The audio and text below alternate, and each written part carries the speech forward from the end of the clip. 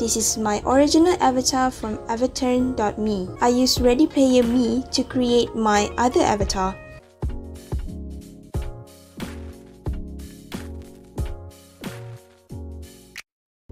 Demo using phone.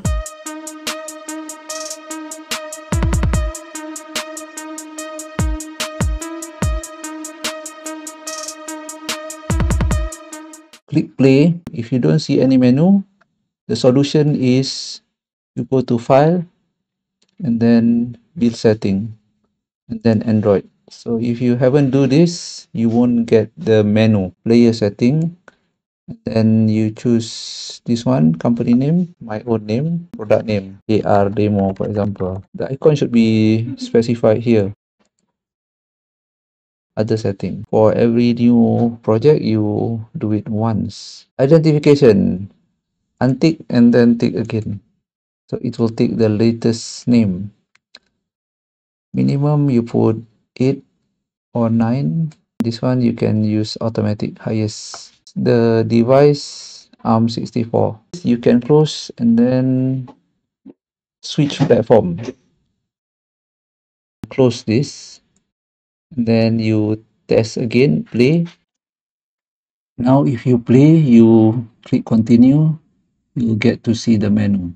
Use right click and then S. S move backward, W move forward. S with the right mouse click. Sometimes you have to move backward to see some of the object. Another problem faced by the student is you don't get this sample environment. If you are in the game mode, you are playing the game, you can't click this. So you have to stop and then the install shortcut will appear and then you import. Another place to check is you can check under your package manager, Unity Jet Registry, then search for XR.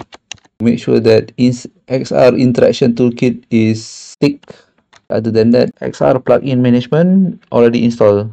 If you see the arrow, this for upgrading. A newer package is available. You don't need to upgrade unnecessarily. Another place where you can fix this, let's say this one is not available, is you go to edit project setting, XR plugin management, desktop, make sure XR simulation is enabled. For Android, Google AR Core.